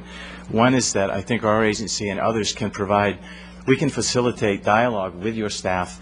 In particular, Michael's comments about the Spanish-speaking community. We have bilingual, bicultural staff in our Family Resource Centers that can, in fact, link you with parents and youth who'd be willing to share their perspective. In fact, recently we had a mom who wanted to talk about her anxieties in the fact that she's trying to find a way to support her son, who's 10 years old, and she's concerned about him going in the wrong direction. And then there's an opportunity for all of us in this community, in this county, for funding in the next year. Prop 63, which is the tax on $1 million incomes, there's going to be another wave of support, of funding coming out of that act. And there's two funding areas that are highlighted by the state of California. One is services for children at risk in stressed families, and the second one is children at risk of school failure. So working with county mental health, I hope that we can have a dialogue sooner rather than later so we can maybe plan a collaborative grant and be competitive in the bidding for these funds at the state level and also through the County Department of Mental Health. That's a good Thanks idea. very much. Thank you very much. Bill, before you go, Yeah. just can you Mr. put out your Williams. phone number Yep. on TV here? So if you're a parent, if you're out there and you're a parent that's wondering what to do with your child if they're at risk, that they have some place to go. So Can't they dial 211? You can call There 211, you which we operate the call center at 211. You can also call 965-1001. Thank you. 1001, okay. That's easy. That's the 101, but with an extra zero. Okay. Thank you. Okay, we have no more speaker slips, but we have some people up here who would like to speak. Ms. Schneider, please. Okay, thank you. Sure. Well, thank you, everyone, for being here, and I hope this is the beginning of a continued dialogue and to challenge us when we have a piece of paper here that calls for action and to make sure that that action really occurs. I think what's really strong about this document and the youth platform is there's strong commitment in words, but then it's connected to deeds and actions, and it's also connected to measurements for progress, and we need to make sure we remain accountable to that. So I was very pleased to hear how dynamic, and it's supposed to be a living, breathing document, so it's not static, because things change over time, new ideas come around, and I really hope that we have a very strong communication link with the Youth Council in terms of how we keep this platform breathing alive and well. So I didn't expect that before I saw the document. I was very pleased to see that it wasn't just a bunch of words. There was, commitment and action behind it, and that's really important. Ms. Inks was talking about collaboration and how to do it, and I don't particularly have any answers, but I have learned in the last few years how any real challenging social concern, an issue, or safety issue, so much requires collaboration and how to do it. And it's actually a radical notion, I think, because from what I can tell and have learned over the last few years, everyone likes to be in places where they're comfortable, where there are people of like-minded thoughts and minds and experiences, and it's only when we branch out to other organizations that might have different ideas or different approaches that things work and we change and for the better and improve. And to collaborate is going to also mean that the kind of experiences that we have, but also the resources we have, we're going to have to share with others, and that can be very scary. And so that's why I say it's a radical notion. But whether it's about youth programs or reducing violence in our community or disaster preparedness or homelessness concerns, so much of that has to do with collaboration of efforts, because otherwise we're just spinning our wheels and running to standstill. So this, again, I agree with Councilmember House that there's not just the city piece in here, but that also connection with the school district and the community-based organizations to do as much as we can. So I see this as a new chapter. I think the city has continued for a very long time to have a number of great programs, and I'm really pleased that our council was able to put in significant new funding for and for new programs that we just heard some earlier today. But we need to continue, and I look forward to monitoring that and making sure we live up to the words that are right here today. So I'll certainly be supporting this platform. Okay. Thank you. Ms. Falcone? Thank you very much. I would like to first commend the youth task force, the committee for youth and children in our community, and Roger Horton for being its chair and its founder. Really, I mean, it was your idea to bring this, because the city council and the city jurisdiction doesn't generally deal with we don't have health department, we don't run the schools, and so the issue of youth and children, although I know former Mayor Harriet Miller has always been incredibly committed to making sure our youth got the services that they need, and we have Park and Recreation that goes above and beyond the call to do that. We never really had a site in the city where these concerns could be focused, and this was really Roger's baby, and I want to thank him for that. I also want to say that it's not just the schools and the city now and the other it's the other jurisdictions. We have to look at, when we're talking about the youth of our community, it's really the youth of our region. Santa Barbara City is not the only place where we have kids going in the wrong direction and violence in the wrong direction. We have a whole host of things happening in the unincorporated area of the South Coast, in the city of Goleta, in the city of Carpinteria, and this is partly why a number of years ago we recreated the Regional Recreation Task Force, which I have chaired and helped to recreate in the past. Mayor Bloom sits on that with us and representatives from the county and the other cities, along with members from a lot of the youth organizations like Page Youth Center, UCSB, the Parks, Ivy Parks and Recreation. So I think this is a fabulous step to take in the city. It gives us a real focus on youth as our number one priority, and public safety, of course, but youth really is and should be our number one going concern, and how do we make sure that they have the resources and the information that they need to really connect with the myriad, I mean hundreds of resources in the area exist. And that's why one of the first conversations we had at the Regional Task Force was, well, how do we make sure that everybody knows where to go to contact? And then 211 came along, thanks to Bill Batty and his great family service agency. And the notion of expanding that has been broached a number of times, and I think that this is it's past due. I know we had to let it get up and running and sort of sufficient, and I think we need to really continue to build on that, because it's a simple, easy way for people to connect into services and recreational opportunities of all kind with all the nonprofits, with all the jurisdictions and so forth. So I'd like to see that continue. Another thing that I really want to stress is that out in the community and out in the neighborhoods, the most prevalent thing that I have heard from the parents, both the moms and the dads, is that they would like very much to see opportunities for their kids to have jobs, for their kids to learn skills. It's all well and good to have recreational opportunities, but really the rubber meets the road when it comes to apprenticeship programs, job training programs.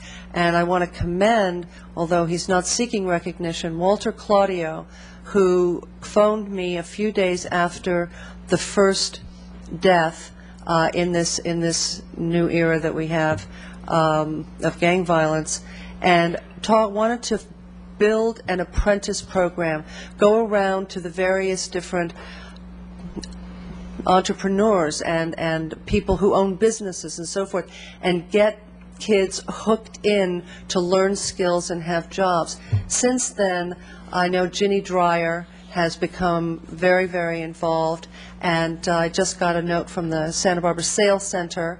They want to bring kids in. There are all these various different businesses out there, and I think now it's being coordinated through PAL, the Police Activities League, and so I think that that is a huge area that we need to focus on. This is a tremendous program. I know a lot of us have been involved with the League of California Cities for a long time. I'm sorry, not California Cities, that's the National League of Cities, which is all of us. I think a lot of us are going to New Orleans this November, so we can take this message back to the National League of Cities and their leadership and tell them what a great program we think it is, and have them help us in learning how to expand on it as well. So again, I want to give kudos to my longtime colleague and friend for a job well done. Thank you. Okay, thank you, Mr. Barnwell. Thanks, Madam Mayor. I'll hail the work that's been done here. One of the things I noticed when I was reading this a couple of nights ago, this attachment that we got here as the council, is there's 3 columns. One of them is the item itself. The middle column is things we are doing now, and then the third column is things we plan to do. And I think everybody should see how the middle column is packed with things we are doing now. The right-hand column has pages of blanks because we're already doing many of the things that we needed to do. And I think kudos goes out to everyone for already having these things implemented in Parks and Rec and in the library and through PAL and everything.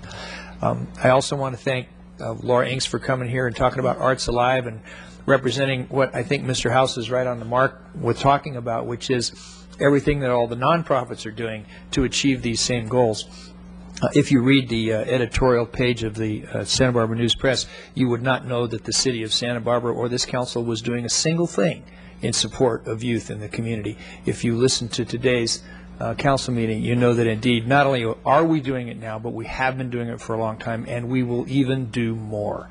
And I want to also say again, it's going to get kind of sappy here before it's all done, but I think Mr. Horton has done an outstanding job. He has been a leader in youth activities and everything associated with our youth program, and he deserves a lot of kudos. And for bringing it into this formalized document, as we all know, the way government works is you reference your documents, and then from those documents you make your decisions. And without documents, you're kind of just shooting in the dark. And now we have this wonderful document that all of us will be able to turn back to as we make our official decisions and say we're going to do it based on this. So thanks to everybody. I'm looking forward to implementing it. And thanks to Babatunde, who I just mentioned to Ms. Schneider, is one of the coolest dudes on the planet and a very hard worker in the streets for youth, and he deserves an awful lot of credit too for being a soldier. Thank you very much, Madam Mayor. Thank you. Mr. Williams? And then Well, I also want to thank staff and Councilmember Horton for bringing this to us in this forum. I serve on the City Council Committee on Youth and Children, along with Mayor Bloom and Councilmember Horton, who chairs it. And I felt that this forum was good because it both articulated that youth were our #1 priority, but then substantiated it at the same, really in the same document. And it doesn't mean that housing or the environment or public safety is less important. It's just that when we're talking about all of these things, we're hopefully, at least in my mind, more concerned with protecting the environment for our children than we are just for ourselves, and that we're concerned with public safety for our children even more than ourselves, and housing or other needs for our children even more than ourselves.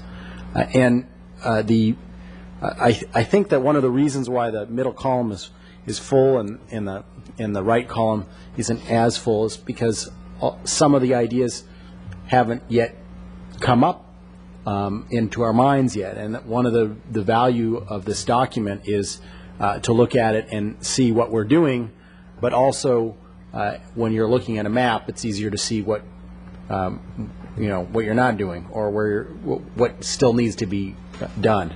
And I think in particular, one of the things that keeps on recurring to me is that we have tons and tons of opportunities for children, and maybe not as many ways to interact and bring in parents in a way that also gets in their children.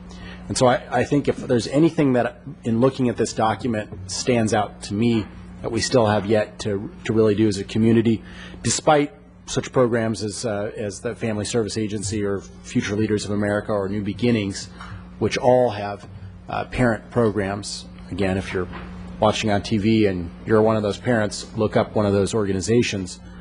But that we need to keep on exploring ways to do that, because as Laura Inks rightly pointed out, we don't always get some of the at-risk kids coming through the door, and one of those ways we need to do that is to interact with their parents.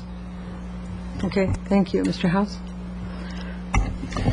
Thank you very much, and I for working on this and bringing it forward. Mr. Horton, thank you for your leadership in this and the others that have worked with you.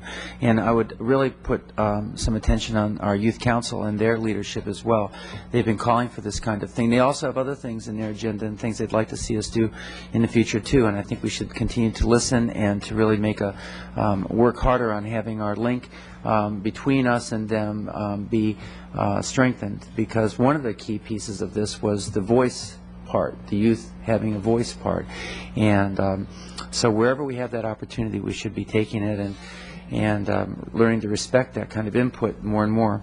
I really appreciate the emphasis on strengthening families. It wasn't that long ago. I mean, we're talking maybe about 2 or 3 months ago that there were some notes and ideas circulating over at La Casa de la Raza and through associated organizations that were really putting that out as probably the number one thing that could really make a difference with regards to assisting youth, and that is to get up underneath and support their families. Do what can be done to parenting skills, even going all the way back to the prenatal care and that kind of thing. Really building healthy families is a key component of this. And so I think we're definitely on the right track, and it builds and puts resilience into a community that is not gonna just be all sweetness and wonderful, sugary, everything's great after today just because the city council had this conversation. I mean, there's stuff brewing out there, and most of us know that that's happening, and we need to be ready to take it on as a whole community. I'm going to share with you real quickly just one little thing. I was playing jump rope with a bunch of kids in that Fun in the Sun program over at Franklin School the other day. They invited us to come over, and different businesses will go over at lunch and play with the kids and have a presence with them, but they get reading skills and things they wouldn't otherwise get. These are underprivileged kids that typically don't see the kinds of advantages that some of those who maybe go to private schools and things might. And we had such a great time, and the kids just smiled on their faces, and the counselors, and everybody was there. It was just so cool. And afterwards, somebody came over and wanted to take a picture, and so the city council person was there, and the little kids that had played jump rope were all together, and the counselor. And the little boys in front of me automatically rose their hands in little gang signs kind of thing. Like, that's what you should do. You're going to get your picture taken. And I said, no, don't do that, to the little boy. And he put his hands down. Well, the council said, we don't do that here. And just kind of, and the boys kind of they didn't know quite what to do with their hands. And these are little kids. And I'm thinking, this is deep. This is deep stuff. And so we've got, the big middle column filled up with programs and solutions and ideas, and we need to increase access and stuff. But there are some unmet needs that have not yet been articulated well, and we really have a lot of work to do. And I know that the police department's really rallying to try to make this a safe fiesta, and we've got all these tensions and pulls back and forth, east side, west side, all that stuff. So my heart goes out to all of the community, and I'm really hopeful that we rally, not just like what we say today, but we do that deeper work and get in there. I also want to say one last piece, and that is that to make these organizations that are associated with helping youth be successful in their lives and their families, they need funding. They need money. The city of Santa Barbara just recently went extra mile, I think, in taking residual funds that we had and really appropriating those directly to youth and things that will benefit them, arts, things that can actually connect directly with them and help them. And we've done that in our budget, the moral document that it is. Thank you very much for saying that, Mr. Williams. It is a moral document, and we've been directing more and more funds in that direction. But we need the community as a whole to really rise up to this challenge, and the businesses and individuals who are of means, please contribute, please participate, please give to the nonprofit organizations. They need it to be able to do this work, need it more than you know. Anyway, I certainly support this, and whoever makes the motion has my second. We're going to let Mr. Horton make the motion. Mr. Horton? You might have some comments, too. I have a couple comments. First of all, I really want to express my gratitude for our city administrator and bearing with me on this one. It's taken, I guess, most of our careers here at the city in one form or another, because he started a little bit before me, but not long. And then certainly Nancy and Sarah and Susan from the Parks and Rec Department have been wonderful to work with along the way. And my old buddy Babatunde, we talk from time to time, and I know this has been a big thing for him.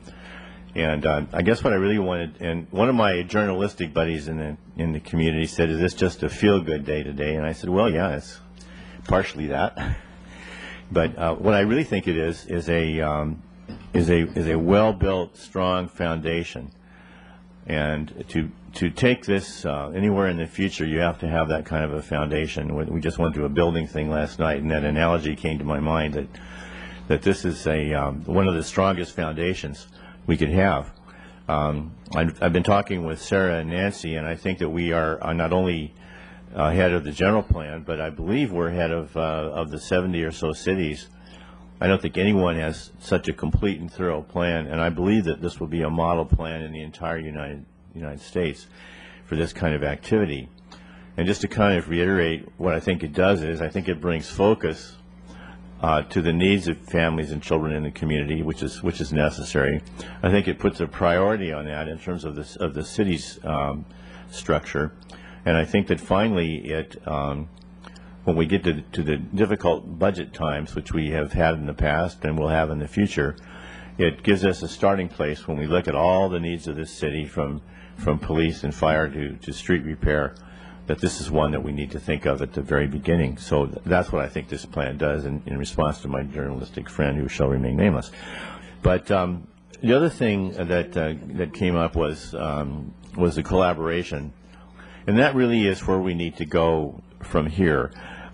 We have the Boys and Girls Clubs, the Boy Scouts, the Ys, the service clubs, the social services agencies, and all those different things in our community that we're. And one thing that I really have in the back of my mind and hope for the future here in the next few years on this is that we in the city can help devise a blueprint, construction plan, or roadmap, whatever you want to call it, to tie these resources together in a way they've never been tied before, so that we can bring a far greater package of resources to trying to answer the needs of youth and families than we've been able to in the past. And that's really what I hope. So having said that, I'd like to move recommendations A and B. Okay. We have a motion and a second. And I want to make sure we thank Mr. Horton, because he's really worked hard on this, and before him it was Babatunde here on the council who championed the youth, and you know, I think we raised some very wonderful children around here, very strong children, and we want to continue to do that, and it's up to neighbors and families and everybody helping out, but we're doing a really good job around here, and when you see that inventory, you really know what we're doing. So that's very good. I just saw an article in the Washington Post this last week. I've shared with a couple of you that New York City about 20 years ago took the way they handled their gang activity, which was getting out of hand, is they set up some programs for youth. They set up some things that youth can do, and started paying attention to what was bothering the youth, but in getting them in one-on-one types of things. They did social programs. At the same time, L.A. tended to do become strict with youth, having to do through police enforcement. So those are two separate things, and I think those two populations are probably pretty comparable. And what happened was this last year in 2006, New York City had about 250-something gang incidents, whereas LA had over 5,000. And that, to me, is just really telling. And we can do the enforcement. Cam Sanchez, our police chief, does a really good job, and he's working hard on enforcement. But we have to have all these other programs, and we have to reach out to these youth one-on-one and make sure that they get involved and see a future for themselves. That's really what we want them to do. So I am tickled, too, about this. And we have a motion and a second. All those in favor, please say aye. Aye. Opposed? Thank you very much. Thanks to everybody for this. We'll take a real short break.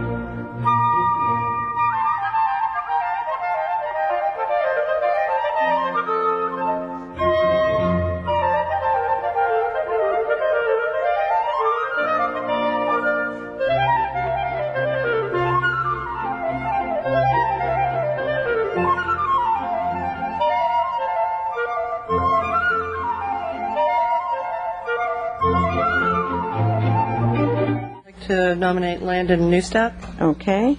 Second. Okay. And do we have any other nominations? Move by acclamation. Okay. Okay. All those in favor, please say aye. Aye. That was easy. Okay, thank you. Item number 19.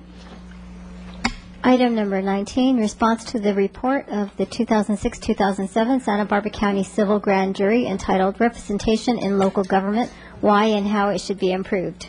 Okay, we have various parts of the grand jury report that we need to answer, and this one is about representation in local government.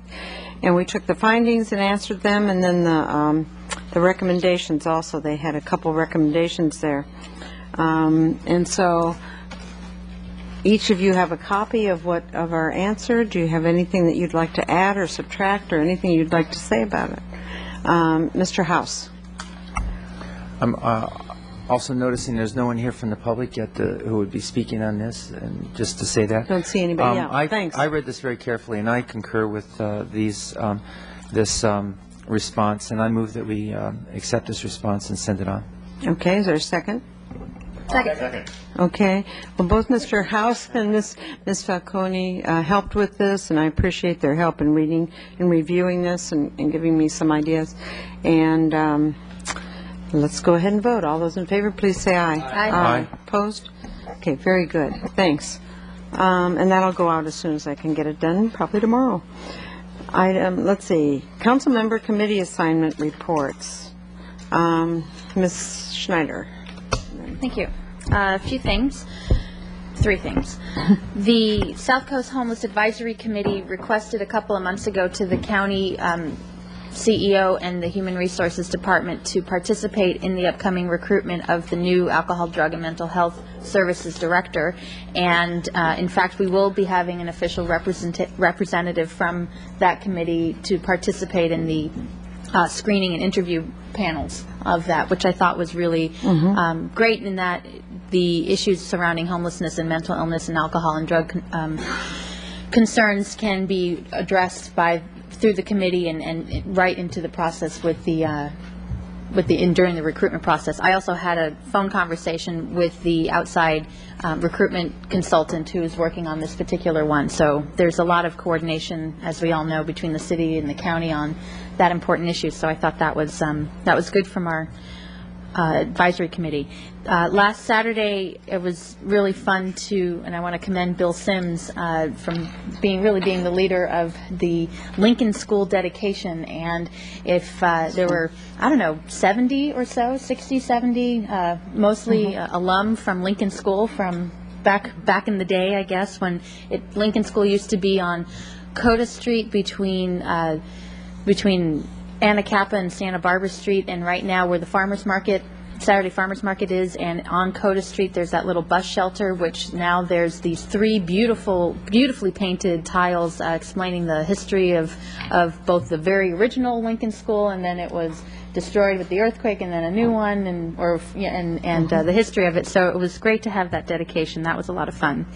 On a more serious note, next Monday, Parks and Rec and our police department are responding to a request from the most recent Lower West Side Advisory Committee members who have asked for some form of meeting at the community center to talk about neighborhood concerns at the Lower West Side, and also to introduce Jessica Paredes, who is the Lower West Side Center coordinator there, which, as you may remember, we boosted her position from half-time to three-quarter time in this budget, to introduce her to the neighborhood, and also to talk about, the focus of the meeting is also going to be talking about how parents can become more involved with family issues, with interacting with the city in terms of creating a safer neighborhood and knowing what's going on at the community center. So I'm pleased that is happening, coming from our membership from that advisory committee, and that's happening next Monday evening. And I also want to express my gratitude to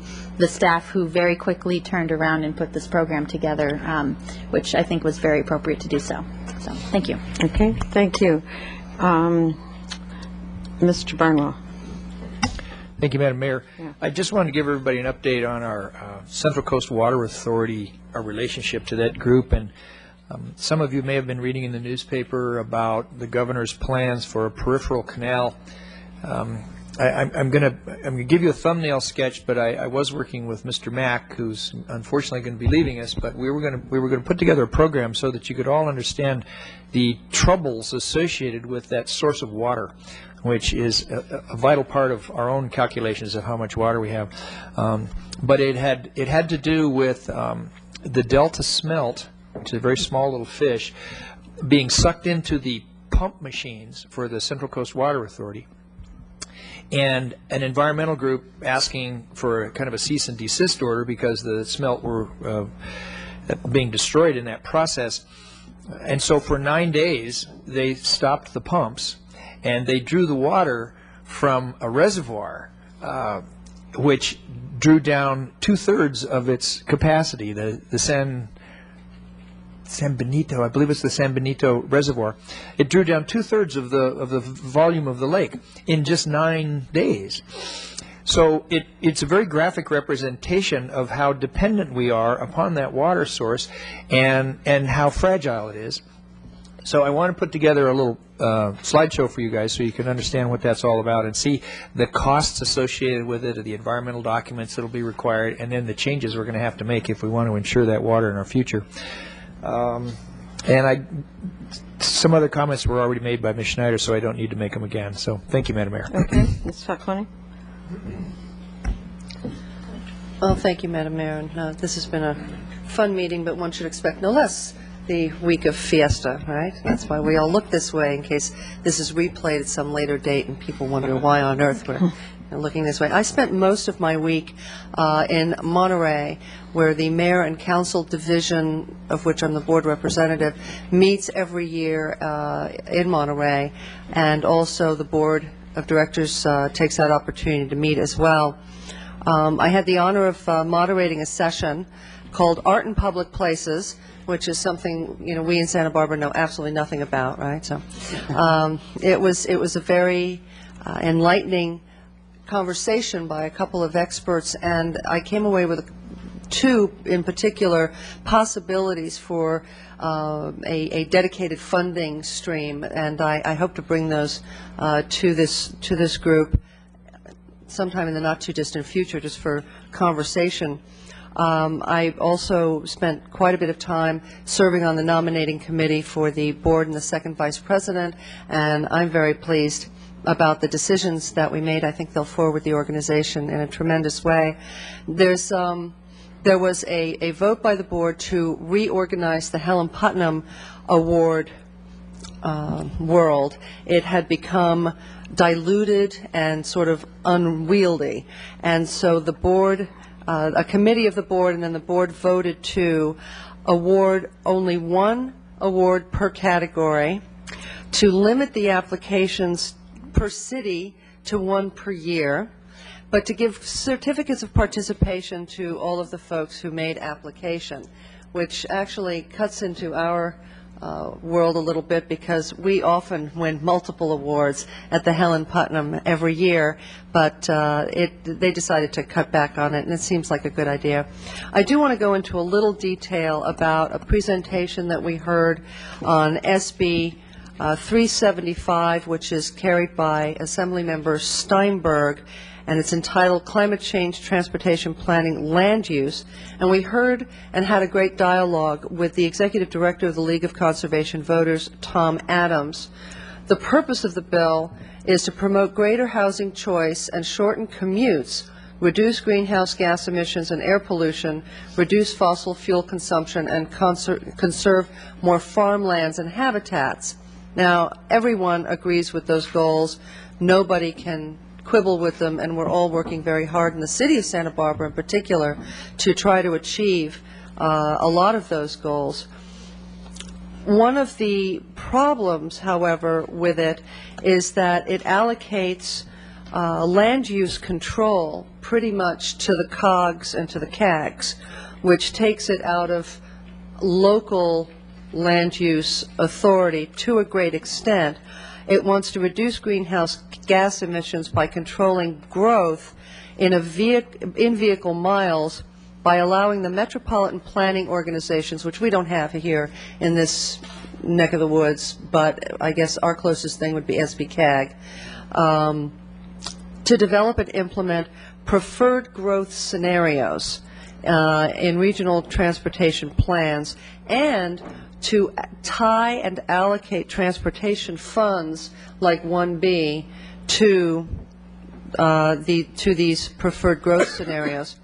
So we had a vigorous and honest dialogue with Mr. Adams, who was gracious enough to come, and we have a great relationship with the League of Conservation Voters and the Sierra Club and a whole host of folks over the last several years in the collaborative efforts that we have been doing against Prop 90 and Yes on 1A and all of those sorts of things. Many concerns expressed by the board many concerns were expressed by the board. They were sort of all over the place to, outright opposition to, well, let's take a softer tact and really see if we can get somewhere on this. So we ended up moving to enthusiastically work in good faith with both the author and the proponents of this bill, which has fundamental effects on local government. And retaining local control is fundamental to the tenets of the League, and the board takes it very seriously. One point of agreement, though, which was very interesting, was that the RHNA process, the state-imposed housing mandates process, needs serious overhaul and possibly elimination. And Mr. Adams was one of the ones who actually made that comment, which was music to all of our ears. Another issue was that CEQA reform in some way, not quite sure what that looks like yet, is possible, and we are encouraging this to become a 2-year bill so that we can really all roll up our sleeves and dig in our heels and make some meaningful adjustments. Everyone agrees with the goals of exceeding SB 32, which requires the California Air Resources Board to reduce the greenhouse gases by 25% by 2020, or back to 1990 levels. The goals and the purposes and where we're trying to go with all of this, there's absolutely no disagreement on by anybody in the room or any of the proponents or the objectors.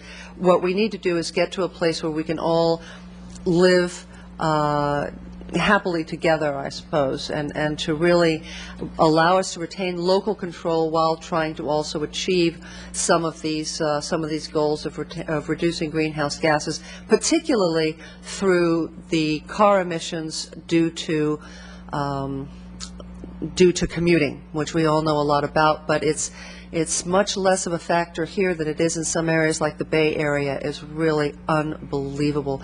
So we all want to get to the same place. It's a matter of how. So thank you for indulging me in that time, but I think people are going to start hearing a little bit more about this, especially if it doesn't become a 2-year bill, and I thought it would behoove everyone to be up to speed, at least currently.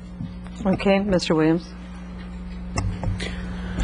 Well, last Monday was a meeting of the Kachuma Operations Management Board, and we actually got to see pieces of the South Coast conduit that were repaired earlier when I informed you that we were running out of water at Laurel because we were having to backfill at one of the very high points of the summer with all Laurel water because the South Coast conduit was shut off, meaning for those of you that don't know the South Coast conduit, that's how we get our water from Kachuma.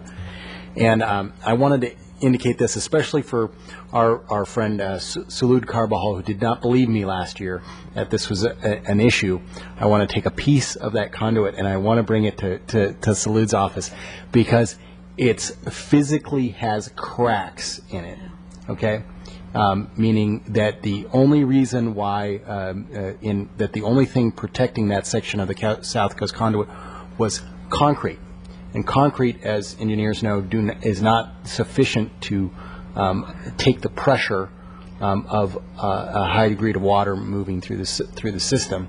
And so I wanted to grab the piece of metal. It was just about this big to bring and show you guys, but I'll try to do that another time because there was physical holes in it.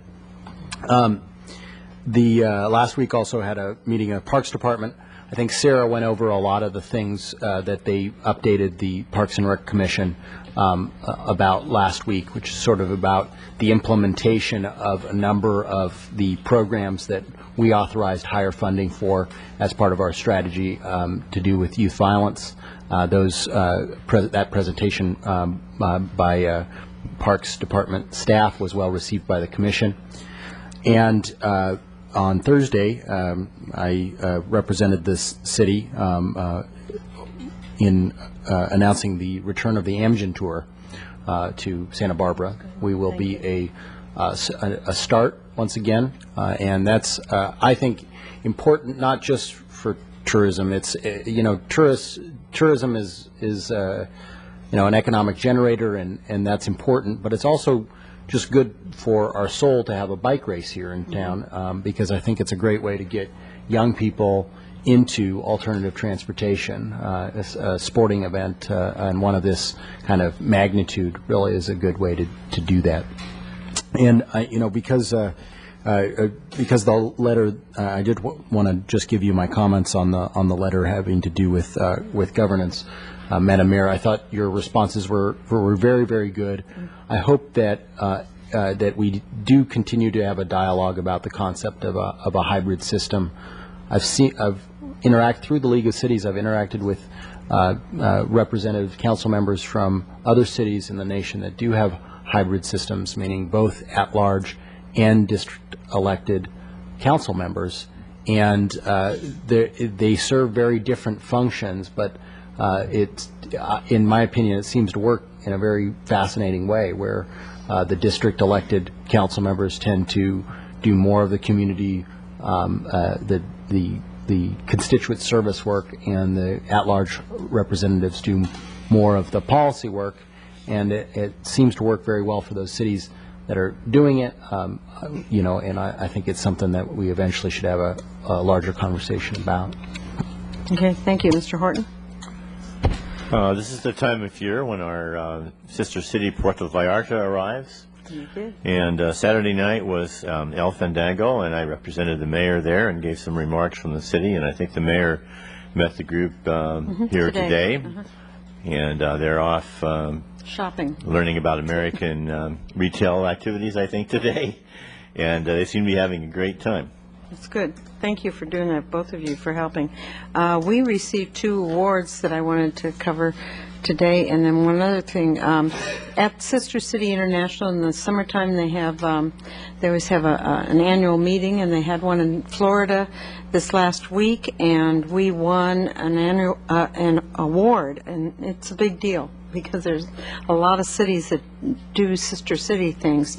But we won it for, and they gave me a program so I could see what it was, but we won it for art, innovations in arts and culture. And we had taken the Imaginary painters, chalk drawers, to Toba, Japan a couple of years ago, and we took them this last November to Puerto Vallarta, Mexico. And so because of, that's pretty interesting, things, drawing on chalk on pavement, and they had never seen it, either Japan or Mexico, so that was fun.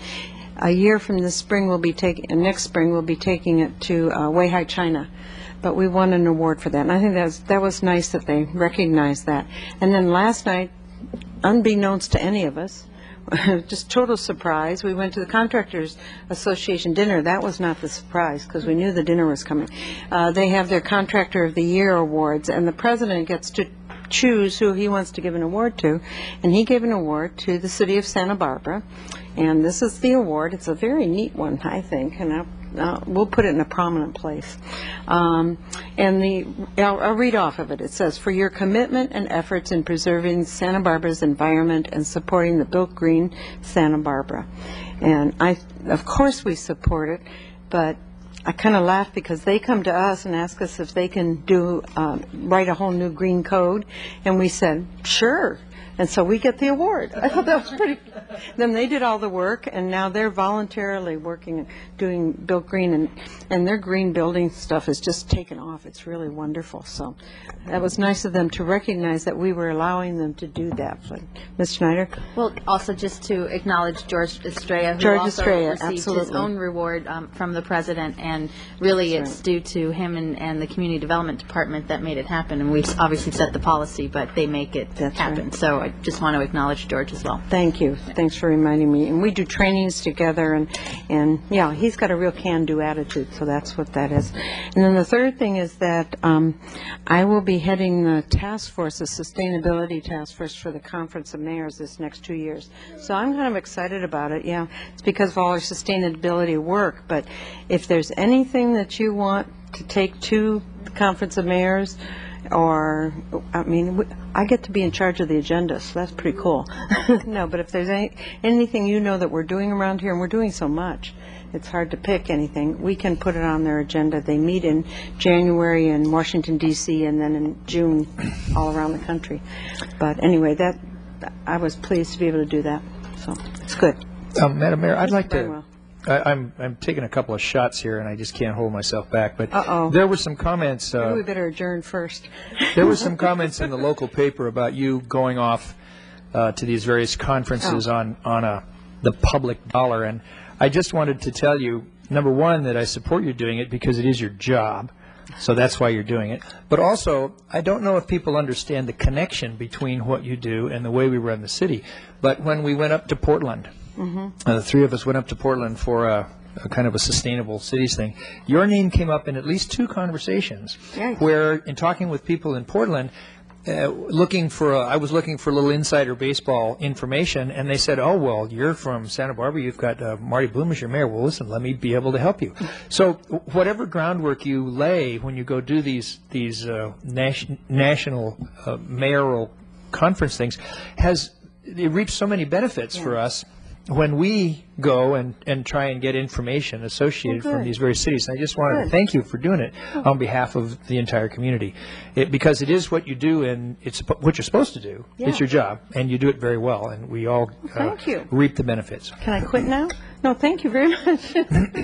Well, sometimes you got to get the word out there because it doesn't get out there. I know. And that's what's really going on. That's true, but we're having fun anyway. We're doing a good job, no matter if anybody tells us that or not. So there. Could we have item 20 and 21 read, please? Item number 20, conference with real property negotiator, and item number 21, conference with real property negotiators. Okay, can we adjourn from those? Okay, we'll go ahead and do that, not expecting anything to be reported out. And viva la fiesta, everybody. Eat and drink and be merry. That's what we're going to do. Spend money, enjoy. Watch the little dancers. They're great. Thanks.